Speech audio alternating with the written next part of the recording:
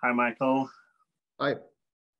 Thank you for taking the time to speak with me. The ending of the original show made sense in many ways, but left most of the viewers wanting more, which isn't uncommon when it comes to popular shows at all. But actually coming back with another season almost a decade later isn't as common. So which parts of this new continued story made you feel like the new Blood spin-off was the right thing for you to do? Well, as I'm sure you can imagine, the possibility of returning to the show was there, sort of floating from the day we ended the series proper. I never really felt like the timing was right or the story that was proposed was worth telling. But I maintained a desire to do something that honored not just the audiences, but my own sense of dissatisfaction that accompanied the way the series ended. I mean, in a way, the dissatisfaction of that ending is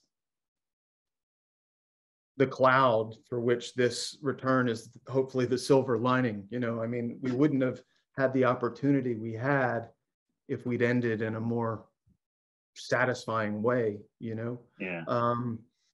But because a good amount of time had passed, the residue of having done the show had gone away. I'd done all kinds of different things as an actor in my life. And also enough time had passed for the fictional character for storytelling opportunities to be there that hadn't been up to that point. Most notably, Harrison having grown into a young adult or a man, a boy on the cusp of becoming a man. For that version of that character to reemerge in Dexter's life after all this time was, one of the linchpins in terms of telling a compelling story. And it was only for having waited that it existed. Yeah. I mean, I guess we could have flashed forward, but we didn't have to. We could act as if all this time, had passed and we were just turning the cameras back on. Yeah.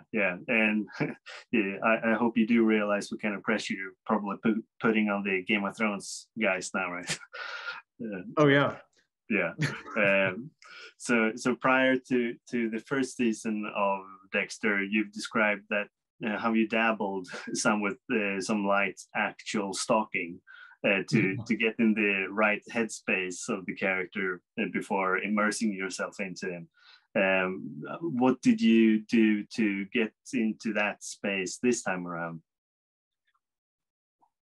Well, having played the character for 8 seasons and everything I did leading up to playing the character all served as preparation for this, so I think my preparation was more about the time I spent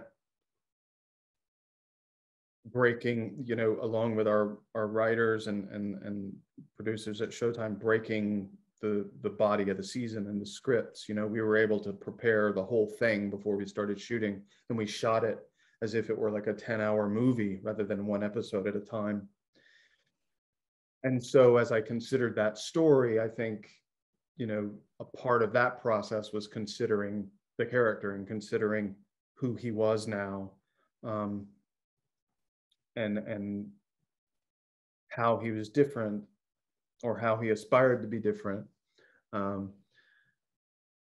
But ultimately, this was more a case of just trusting that he was still there, and showing up on set and allowing him to exist again, and he was still there. It was fun. Yeah, and having this being a limited series, obviously, even if you would, I don't know how the series ends this time, but if your character would die this time around, by bringing Jennifer back on set this time, after what happened to her in that final episode on the original show, I'm guessing you probably will keep having to answer the question if the show might actually return again for some time. Do you think you would be open to that happening, whatever happens in this limited series? So you will have decades more of this. I'm going to take it one step at a time, and let this see the light of the day before I consider that question again. But